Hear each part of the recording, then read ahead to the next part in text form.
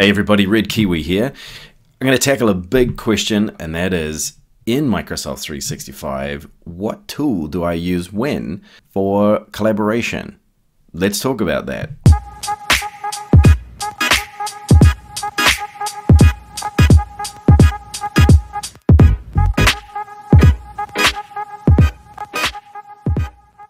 Okay, we're back. When we look about collaboration needs, I'm getting tons of questions from people on where do I store documents? Where do I get company information? How do I share a document with people inside my company and outside securely? What's the best way to message people within the organization, whether it's a small group, large group? Where do I go to get an answer to my question? If I want some real-time interaction, audio, video, sharing my desktop, what tool should I use? So let's dig into them. So when we look at the Microsoft 365 teamwork environment, there are different tools that you can use for different circumstances. So we're going to drill into each one of them. So most commonly, Outlook, used for email, calendaring. Some of the things that you could do with it to sort of advance your usage is, instead of using sort of old school legacy sort of distribution lists, maybe look at creating an Office 365 group and using the inbox associated with that, shared notes, files, etc. And keep your group up to date with a shared calendar. So one of the other things I wanted to sort of classify each one of these tools with is an interaction, audience, tone, and sharing, because that really will help you guide which tool you should be using. So the interaction with Outlook is slow, right? You send an email, you don't expect a real-time response. Your audience is gonna vary from sending an email to a single participant to potentially a whole division or the whole company. In terms of its tone, it's generally quite formal. You've got time to craft your email before you send it. In terms of sharing capabilities, relatively low in terms of you're sharing it with those people on the to list. To bring people in after the fact is something that you have to do, rather than if you were to post it to a community, people can join the community and see it. Let's move to SharePoint. So SharePoint is very popular in its use of an intranet, team sites. It's very good at managing content in a very structured way. So some of the things that you can use it for is, as I said, intranet, create team sites and use the automated document workflows.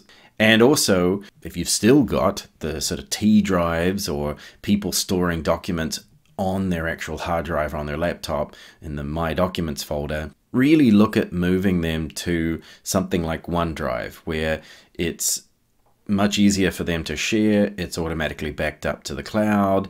You get the beautiful capabilities of SharePoint like versioning and e-discovery under the hood. So let's look at the classifications for SharePoint.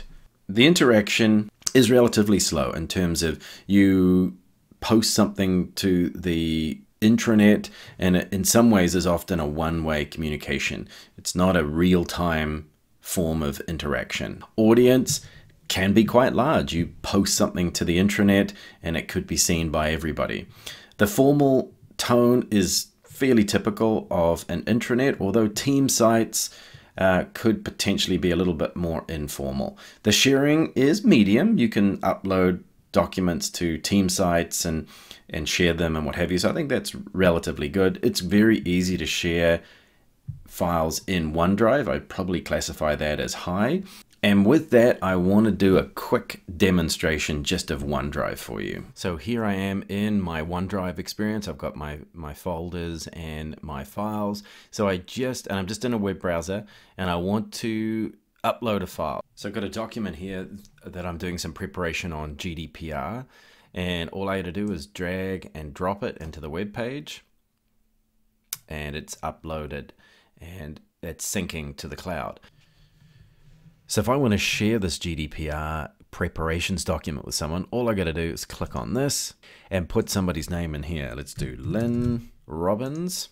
She's within our organization, and she can view and edit this document if she needs to. I can change that to say you can't edit, and you can only open this document until Saturday.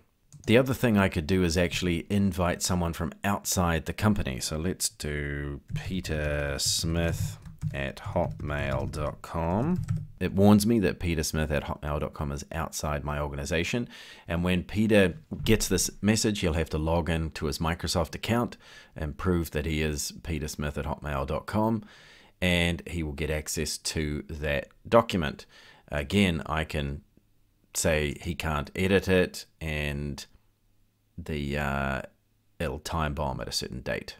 And next up is Yammer. So this is really a tool to allow you to connect across the organization. So some examples of use cases would be creating a community around a particular topic of interest or an area of practice in your organization. Use it to drive initiatives across organization divisions and to drive innovation across those different groups. It's often used as a way for leadership to collect feedback from staff. I want to give an example here. So I had a customer who is a shipping company, and they had seagulls that were, let's say, defecating on their equipment. Anyway, it was costing them a lot of money and time. Anyway, one of the ship hands took a photograph of this mess and posted it to one of the Yammer groups, and one of his colleagues in another country said, hey, we've solved that problem. Put plastic owls along the side of the ship and it'll scare the seagulls away. They did that, and they're now saving lots of money, lots of time. And I challenge you, how would you do that over an email? How would you do that in an intranet? Where would you look? Where would you search? Who would you call on Skype? Or what team would you look in, for example? So it's much, much easier in Yammer because it is looking to go across the organization. So when we dig into the classifications of it, interaction can vary. It can be post and get a response in a few days, or it can be semi-real time. The audience is going to be large. That's the intent, to go across a division, across the organization. The tone, because it's social and semi-real time, can be quite informal. The sharing can be quite high, so it's quite easy to share inside a community. So with that, let's take a quick look at Yammer. So here we are in the Yammer community for our demo environment. On the left-hand side, you've got groups that you belong to. So I'm in the sales, the marketing, HR. There's the CEO connection where I can ask and post questions to the CEO. And this is my feed. This is my update feed that I can sort of scroll through. We're making plans to have an open office space implemented. Love it. And say, can't wait for our building to be done. And I'm going to notify Megan, because I've been working with her specifically on our designs for our building. So I'm pretty excited about that. And then I'm going to do a GIF that says excited. That one looks pretty cool, so I'm going to do that one there. As you can see, an informal tone. It's fun. I'm sharing, I'm liking. I can go into a particular group and search. Let's go into a marketing group. Let's see if we can find something on. So there's a product that I'm trying to get some information on called the DG 2050. So let's see what there is in terms of posts on that topic. So I can see here that Adele has, it says great work on the marketing effort for the GD3000. We plan to use many of the ideas in the DG 2050. So I could click on Adele and let's follow her and maybe send her a message. Next up, we're going to talk about Skype for Business. So this really is the platform around real-time form of communication. So the use case example is I need to meet in real time with my colleagues from different regions, different time zones. I need chat, audio, video. I need to share my desktop. Or maybe I'm a divisional leader or the CEO and I need to broadcast a rich message to perhaps the whole company or a division. And how do I do that? So using Skype for Business is the tool at the moment. As you may have seen in our public announcements, we are going to be slowly migrating that to Teams, which we'll talk about next. But in terms of that communications capabilities, the interaction is fast. It is real time. You are looking for obviously chat and a response, audio and video, obviously real time. The audience varies. As I said, it could be just a one-on-one meeting. It could be a one-on-many. It could be one to all of the organization.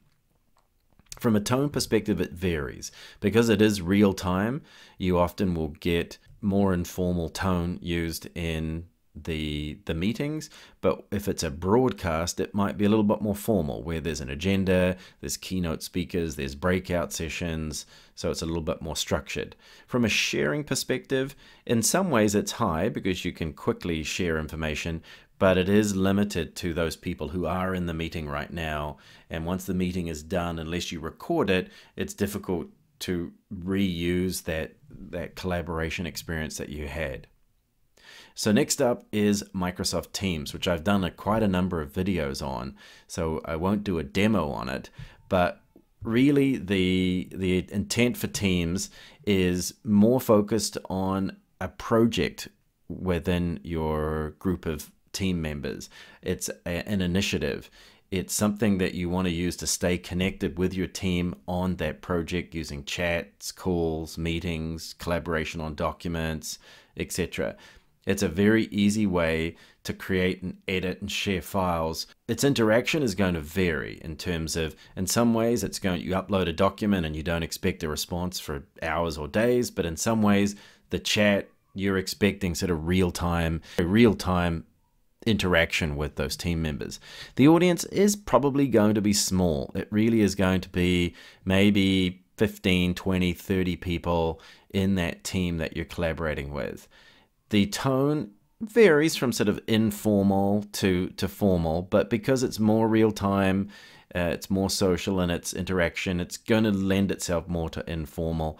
The sharing is quite high. It's quite easy to join a team. As you join, you can get up to speed on the information that's been shared. It's persistent. So that really helps with having a high sharing capability. If you want to see demo on Teams, please look at my other videos that are in my channel. The other topic that comes up is, where do I store files? So the first scenario is, where do I store files that I'm working on for me? Traditionally, you would have done that on a T drive or potentially your My Documents folder, heaven forbid. But what you should be doing in those cases is moving those documents or creating new documents in OneDrive for Business. The benefits of that, as we demoed earlier, is that it's more secure, it's easier and more secure to share with your colleagues and people outside the organization. You've got version history, you've got workflows, it's available in the cloud, so you can access it on any device, where that is very difficult to do when it's stored on your My Documents or stored on a file share. Now, if you need to have a document that's not really necessarily associated with you, it's more associated with a project that you're working on, then you really should store it in Teams. And that there's a Files tab, as we've showed in the demos, where you can store that. And the benefit of that is that if you leave the team, then the document still persists with that project. Now, if you want to store a document or share a document on a best practice or as part of a community that's very broad and across the organization, then that is Yammer. That's where you need to store that document so that you can share that document and best practice with the whole organization. So I hope this video gives you a little bit more clarity on what tool to use when, under what circumstances. Once again, if you've got any questions, pop them in the comments and I'll get to them as soon as I can. All right, thanks a lot. We'll see you next time. Bye.